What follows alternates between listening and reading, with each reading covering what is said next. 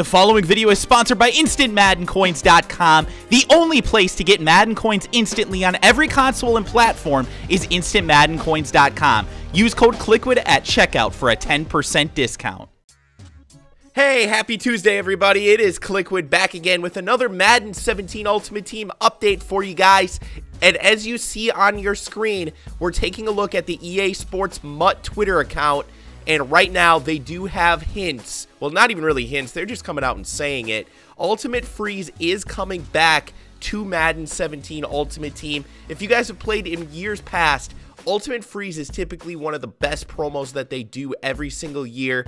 They try and do it right before the holiday season, and obviously what they're trying to do is get people that get that Christmas money to spend some of that Christmas money on MUT. So what they end up doing is some crazy promos. They have things like out of position players. So like you would have like just as an example, a Terrell Pryor quarterback card. We obviously know that Terrell Pryor's actually played quarterback before, so that one's not a great example, but another one might be like Julian Edelman as a quarterback, or they've had like Calvin Johnson in the past as a free safety.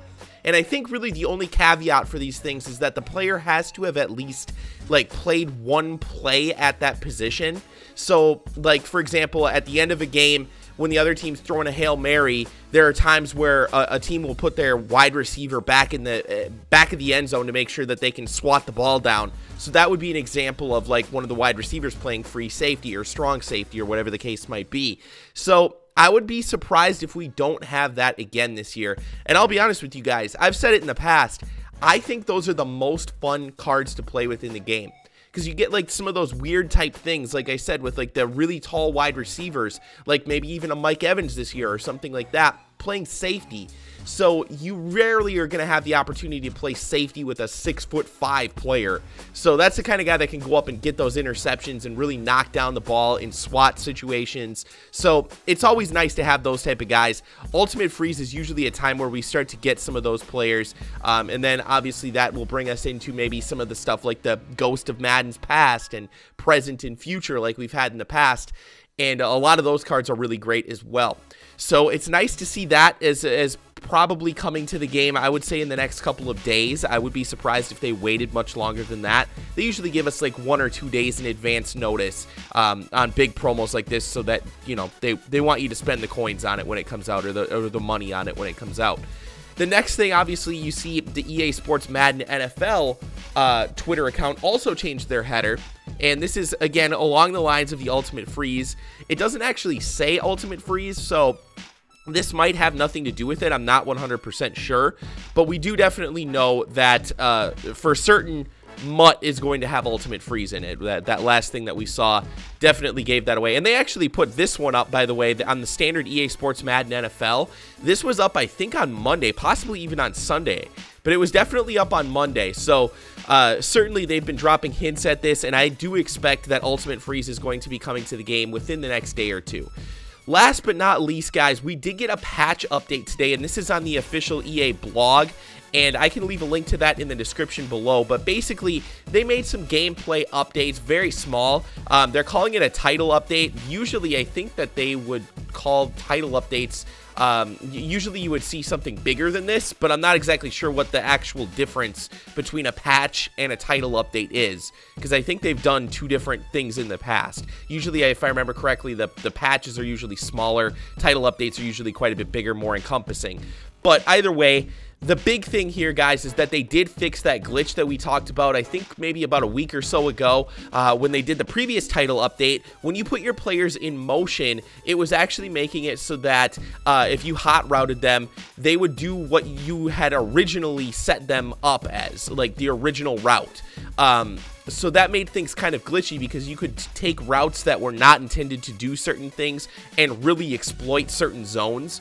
So, yeah, this is definitely a nice improvement. I'm glad that they decided to do that because obviously that was unintentional. The other big thing, and this is one that I believe cost one of the players, it might have been D. Jones, but I'm trying to remember who it was. It cost them at least 1 touchdown. and that was when you would hot route some of your players, especially on when you were taking like your running back and putting them in motion. A lot of times the quarterback, if it was a play action, would like stand there instead of actually going into his animation for his drop back. So you would end up having a quarterback just stand there for like a second or two, and you couldn't do anything. It was like a statue glitch or something like that. I don't know what the hell people were calling it, but it was really, really bad. And what ended up happening is obviously the good players were exploiting that. They were sending heat at the opposing team, and it was just killing them immediately. And basically, if you hit the quarterback when they're standing there, not moving at all, it's going to be a fumble. So we saw that obviously in the Madden Championship, and that cost somebody a game, really, or at least it changed the momentum definitely in that game. So it's nice to see that that was improved and taken out of the game. And then the other thing is that they did make a couple various upgrades, that's all they're saying, for the Ultimate Team Holiday Experience. We don't necessarily know what that's going to mean. It's possible that we could have something really goofy in the game at some point. Not exactly sure what exactly yet. You know, it could be some weird player or something like that that shows up in certain challenges or something like that. Who knows? And then the last thing, enhanced preparations to help deal with the upcoming freeze. Again, don't know what that is. It could be weather related. That would definitely be something that I think EA could potentially do. Make it so that pretty much every game that you play, or at least solo challenges, are all in the winter, in the snow. Obviously, if it's indoors, I don't know if they'll do that. But either way, guys, that is the update. Hopefully you guys learned something from this video. Hopefully you enjoyed it, and hopefully you guys are excited for the Ultimate Freeze. I definitely am. So if you enjoyed this video, please do me a favor and drop a like on it. Subscribe to the channel if you are new, and I'll talk to you guys again soon.